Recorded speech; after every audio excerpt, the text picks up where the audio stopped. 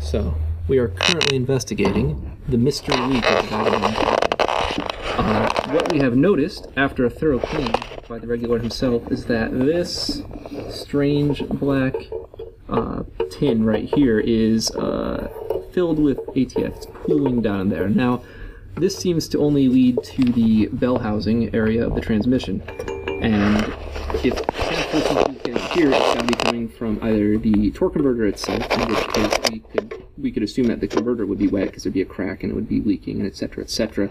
And that's unlikely, and it doesn't seem to be the case. So what we have concluded is that the main seal on the transmission, that's the input shaft where it enters the body of the transmission, must be leaking, because that would fill this whole area with fluid. It would drip down the face of the trans into here and then fall at the bottom.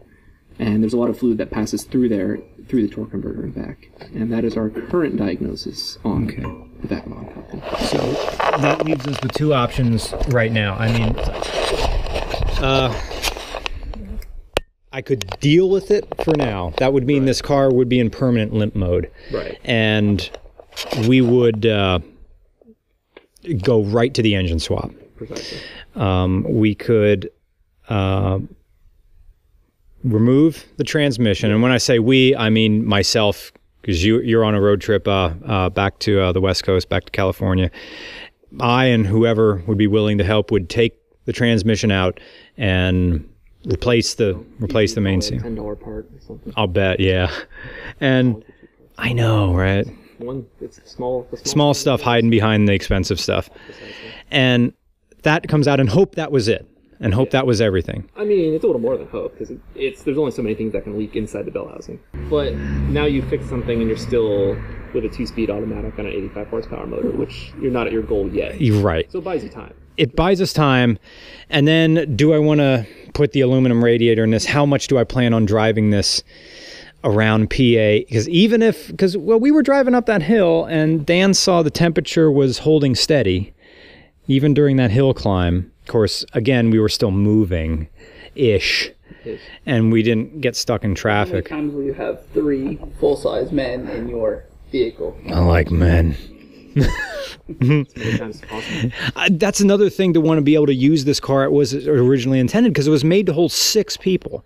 Imagine 6 people in this with luggage in the trunk. Back then. They didn't eat the, Yeah, there's that. That's before America became what it is now. Transmission out, replace that seal, get a proper seal on the pan, and then maybe aluminum radiator here, and it could go for a year.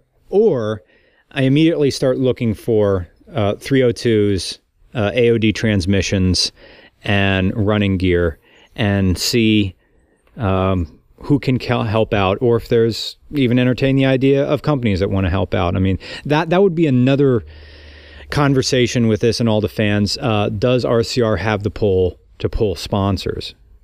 I've heard, I mean, we're pushing 200,000 subscribers at this point. I think the sponsor would be lucky to... That's pretty good. Thanks.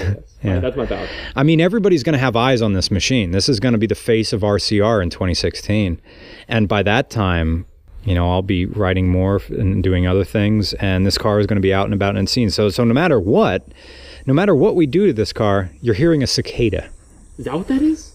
They call it a cicada. Thing in the movies. Like, I was in Oklahoma City, and there's things in the bushes making that thing you always hear in the movies, the weird noise. That must have been what it was. That's a cicada. It's a bug about the size of, like half your pinky. Right. Alrighty, so we're going to figure out what we're going to go from here. The joys of classic motoring, right? Well, thank you for everybody who supports us on Patreon. Without you, this car wouldn't be possible, and us to explore what was the ultimate regular car for America. And thank you all for liking regular car reviews. And thank you, Corbin, for coming along. Happy stick. Yeah. Good to be here. And thank you, Dan. Yep.